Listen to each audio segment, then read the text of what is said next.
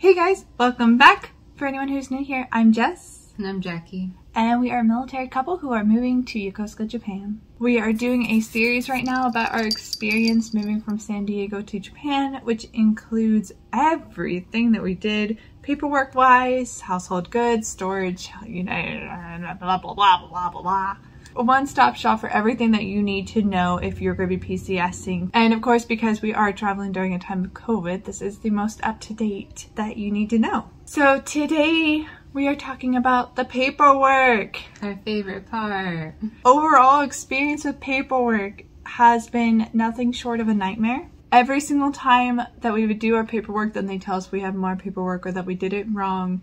It was a very painful process, so we're hoping by pointing out very specifically what paperwork you will probably need, you'll be able to get a head start and not end up going through what we did.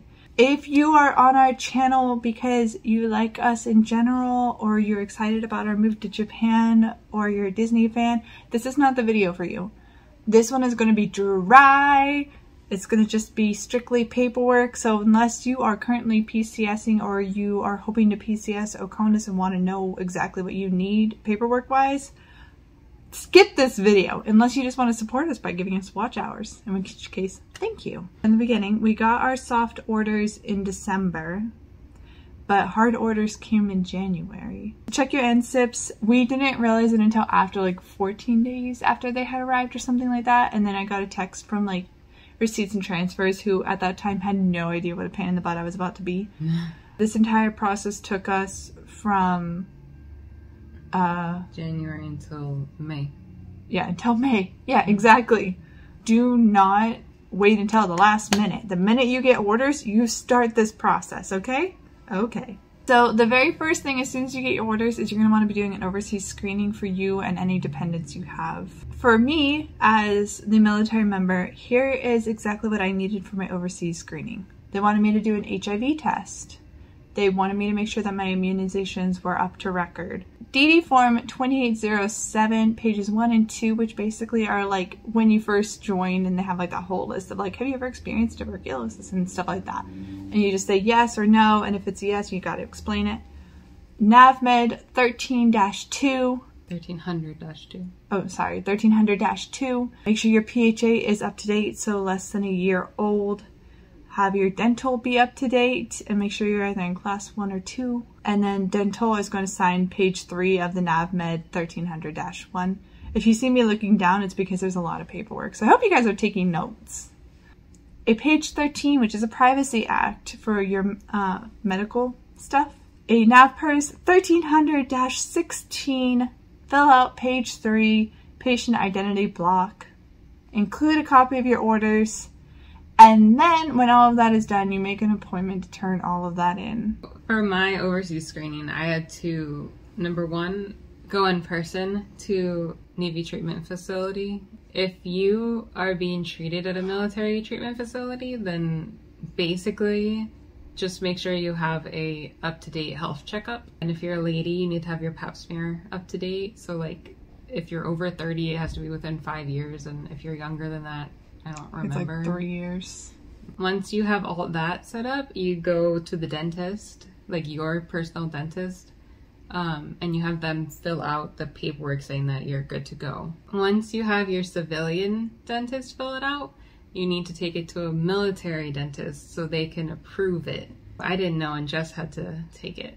Yeah, because she decided to take off out of state. The same place that you picked up your paperwork, you go back and you turn in your paperwork. And that's when they see it's all completed, that's when they'll make your first appointment. Since it was COVID time, the appointment was over the phone. Once you do your first appointment, which basically just checks to make sure you filled everything out right, they give you your second appointment, which is like a couple weeks later. That's when they double check everything you put in and they go over all the things you put in your medical record. So they're going to be looking for various things depending on what is available over where you are like moving to. So Japan has some pretty limited resources, surprisingly. So some people will get accepted even though they have the same problem as other people who got denied for the same problem. There's no rhyme or reason to it, but if you have something that you're afraid will disqualify you, still apply just in case. After you do all that, you hurry up and wait. So you'll wait a couple of weeks. It could be anywhere from like 2 weeks up to like a couple of months for them to send back an approval for your dependent to come overseas.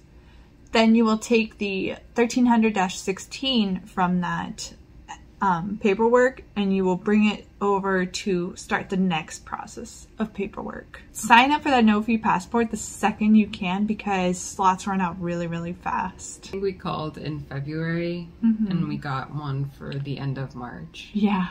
For the no-fee passport, you need proof of citizenship, a photo for your passport, so like go to CVS and take a photo. You need your sponsor's military ID or a copy of it, a copy of your own. Yeah, it has to be ID. color copy. Yeah, their orders, the form DS11. Which is the application. Yeah, which is the application for the no-fee passport. What I was told was even if you have a tourist passport, you fill it out as if you've never had a passport, because you're not applying for a tourist passport, you're applying for a no-fee, which is different. Also, Something else that the military person will need to provide is that after they bring the paperwork from the Dependents Overseas Screening to Separations and Transfers Office or HRD or admin, depending on what your hospital is set up for, they're going to give you a DD form 1059, which basically is another application for the thing. For the no-fee? Yeah, for the no-fee. Because we went to Miramar, we didn't end up needing it, but if we had gone to Naval Base San Diego, we would have needed it. But it needs the blue signature. Oh, and then the return time. So at Miramar, that you had to pick it up in person, or you had to set somebody to pick it up in person. They would not mail it to you if it got here late and you were already in the other country. And it takes, I think they said 4 to 6 weeks to arrive. I think it was 4 to 8. 4 to 8 weeks. So we were very close. If we had gone to the naval base, they said they would ship it to us if it arrived and we were overseas. After you are done applying for the no-fee passport, the passport people will either give you back that DD 1059 with the signature saying yes, they applied, or they can give you something in lieu of it that just basically says, this dependent, insert name here, has applied for a no-fee, and you will need to bring that back. Dry, right, guys? Check your foreign clearance guide for mandatory pre-travel trainings. Because we're going to Japan, there were no trainings that we had to do, but if you're going to somewhere like Afghanistan or Bahrain. like Bahrain, yeah, you probably have trainings that you need to do. Here's where it gets really fun. Are you guys ready for this? This is very long. So here's everything that the military member needs to turn in. Start with your ISA prep appointment. So basically where I am, I went to Med Photo. They took a picture of me for a, it's basically like a passport photo. It's in civilian clothes, and it's just in case you get hijacked by a terrorist, so they have a recent photo of you to use.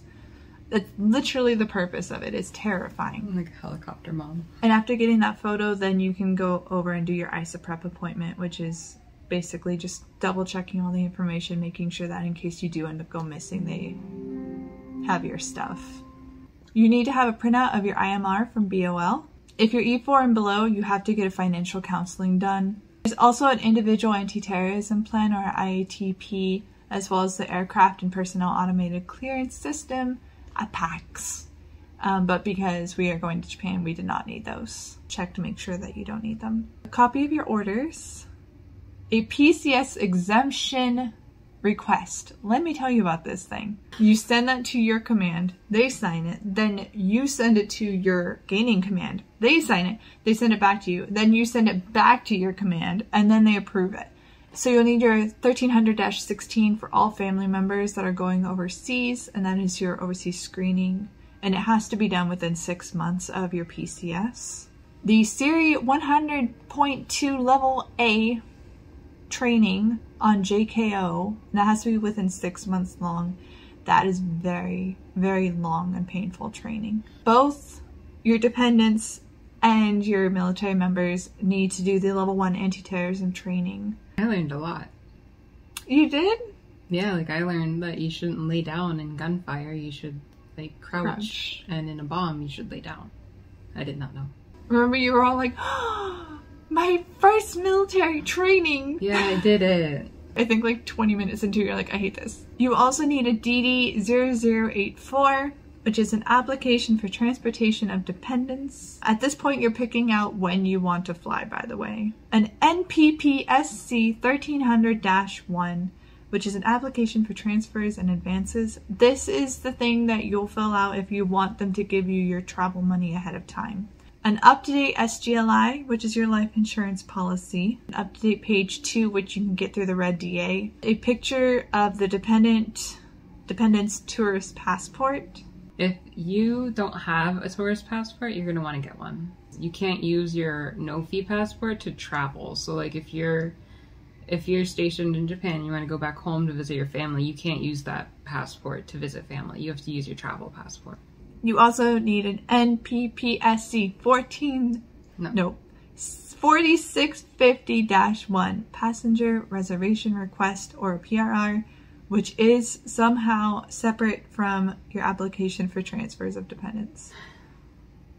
A copy of your prams. An NCIPS PCS travel form. You don't actually have to turn that in, you just need to complete it on NCIPS. A DD 1056, which is the application for the no-fee passport, just to show that they applied for it, or that in lieu of paper that you got from your no-fee. And then once your no-fee actually comes in, they do need a copy of like the information page. And then your dependent entry approval worksheet. Once all of that is in, you get to hurry up and wait. Yeah. And then they will give you your dependent entry approval. We found out that the best way to get stuff done is to be the squeaky wheel on the car. So that they actually move stuff along. Yeah, and I feel really bad about it because I don't want to be that annoying person. I mean, this is not true for everyone, obviously. But based from our experience and based from a lot of experiences that we've read online, if you sit back and let them take care of stuff, it is not going to get done in a timely manner. Everything that we just shared with you, I hope you wrote down every single form, have them all filled out to your max potential, and don't be afraid to be that squeaky wheel. Be respectful, obviously. Don't be rude about it. And so the only thing that we are currently waiting on is our itinerary, which apparently is different from a ticket. Yeah, your itinerary is not your ticket. So that was every single form and process that we had to go through to be able to get to where we are right now. We really hope that when you guys are making your Oconus journey, that it is significantly less painful than ours was, and that this video has been incredibly helpful for you. Remember to just not stress too hard about it. Like, whatever's gonna happen is gonna happen. Absolutely. No point in suffering twice. If you're here and you're not in the military, then good job on you. Yeah, thank you so much. Thank you so much again for your support. We wish you a happy PCS. My brain automatically went, we wish you a Merry Christmas. And I was like, wait, what? New Year. We're not even there. It's not even July. Yeah, we're not even close. As always, stay safe, stay happy, most importantly, stay you. See you guys again next time. And until then, we hope you have a wonderful Navy day. Bye. Bye.